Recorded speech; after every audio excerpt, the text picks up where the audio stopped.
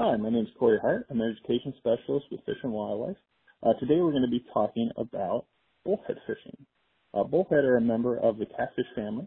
In Vermont, we have 4 native fish species that fall underneath the catfish family. Those species are the channel catfish. The largest of those gets up to about 30 pounds. Stone cat, which is a Vermont-listed endangered species, typically about 6 to 8 inches in length, and lives in streams. Brown bullhead, which is the most common of those, occurring statewide, and which is the one we're going to be referring to today. They get to about 15 inches in length, and they're very tasty. And then we have yellow bullhead. Yellow bullhead are only found in tributaries and along the shores of southern Lake Champlain, and they reach about 15 inches in length. They're not found anywhere else in Vermont other than southern Lake Champlain and its tributaries. For today's video, though, we're going to be focusing specifically on the brown bullhead. It goes by several different names. You might hear it referred to as bull pout, mud pout, horn pout, or mudcat. The state record for brown bullhead is 3 pounds 6 ounces and was caught in Hubbardton Pond in 1976 by Frank Parker. Bullhead have a smooth olive brown to dark brown flanks with a sharp, stout spine on the leading edge of the dorsal and pectoral fin. They also have a broad, flat mouth surrounded by 6 whisker-like barbels. So when you pick up a brown bullhead, you have to be very careful with those spines so that you don't get pricked. Before we talk about fishing techniques, it's important to focus a little bit on ecology. So once you understand the aquatic ecology part, it's a little bit easier to get out there and go fishing for them yourself. Brown bullhead are typically found in muddy lakes, ponds, and streams. So they prefer really soft, mucky bottoms. And typically shallow water is where you're going to be finding them. One neat thing about brown bullhead is they do really well in low oxygenated conditions. So a body of water that has very poor oxygen levels that other fish wouldn't be able to survive in, brown bullhead actually thrive in that. They feed on aquatic insects such as a wide variety of insects, but worms, snails, crayfish, aquatic plants, as well as other small fish. Bullhead are most active at night while feeding, and they use their chin, barbels, and whiskers to detect food. So you can fish for them all through the day and still have luck with them, but typically they're going to be most active at night, and that's usually when most people prefer to go out fishing for bullhead. What's happening right now in Vermont, right now when I'm recording this video, it's about April 1st, is we're in pre-spawn.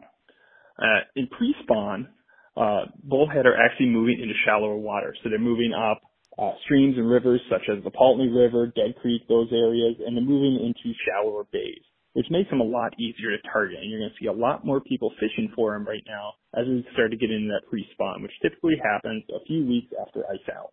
It's one of the best times of the year to actually get out there and go do some bullhead fishing. Again, you can fish for them year-round, but right moving into the pre-spawn is usually when you're going to have the most luck fishing for them. One main thing you need to know about bullhead fishing, though, is a little bit understanding of our regulations. For bullhead, one thing that makes them a little bit unique in terms of our fish species in Vermont, we have such high populations of them, and they're doing so well reproducing on their own, that we do not have set length limits on them or quantity limits on them.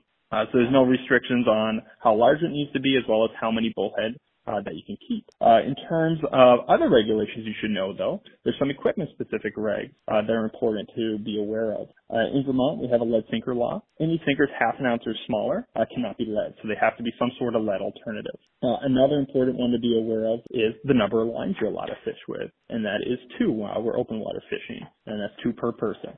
So now that we've talked a little bit about regulations, ecology, and brown bullhead themselves, it's time to talk about how to actually target them when we're out there, when I'm fishing for them. There's a lot of different ways that you can rig your line up for bullhead fishing. The basic concepts are all the same. You want a heavy weight, some length of distance up your line from your hook. I'm just going to show you one particular way to do it, but there's a lot of different ways out there to do this. So for starters, you need 5 things, other than, of course, your rod. So you're going to need a heavy weight. For this style, I prefer this kind of egg style sinker. Barrel swivel. Plastic bead. And about a size 6 hook. I prefer larger shanks on the hook, so this is about a 3XL hook. And that makes it a little bit easier to get out of the bullhead as well. The last thing you'll need is, in addition to your rod and line, I want about 1.5 to 2 feet of line that's cut and separate.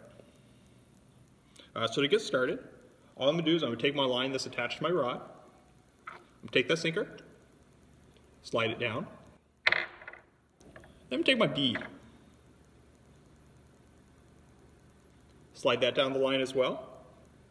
From there you go into your barrel swivel, tie that on. To tie it on, you can just use a basic clinch knot is really all you need, or whatever fishing knot you prefer.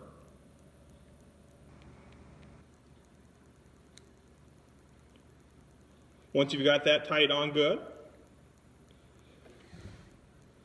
what you want to do is grab your other line. So that extra piece I had you cut in the beginning and set off to the side. Now you're going to tie that on. So basically just tying that on to the end of that barrel swivel. Once you got that tied, take your hook, tie it on the other end.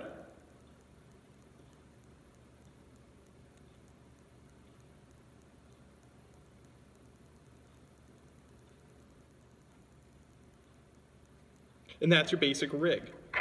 So you see I hold it up right here. You have your hook, which is out here about 2 feet off your line. Then you've got your weight, which is further up. That bead that we put in is preventing that weight from sliding too much and going right up and over your barrel swivel. So the bead's actually really important to this setup. One nice thing about it is when you cast, this weight's still able to slide, and that'll give you a little bit extra momentum as you're casting out there. But when it's actually down on the water, it's not going to be able to slide down to your actual bait, so it won't get in the way. You'll still have plenty of distance from your weight to your night crawler, which is going to be on the end as your bait. And again, use a big, nice ball of night crawler, so a big worm is really what you need. Your last step would be to cut off your extra line. And that's all there is to it. You can do a lot of different, if you have different weights, you can rig it other ways. That's really just the basic concept that you need for bullhead fishing. And once you got this done, cast it out there and then just let it sit. And I can't stress that enough. When you cast it, you should not be touching your line. Your rod should just be sitting there, leaning up against something and just let it be.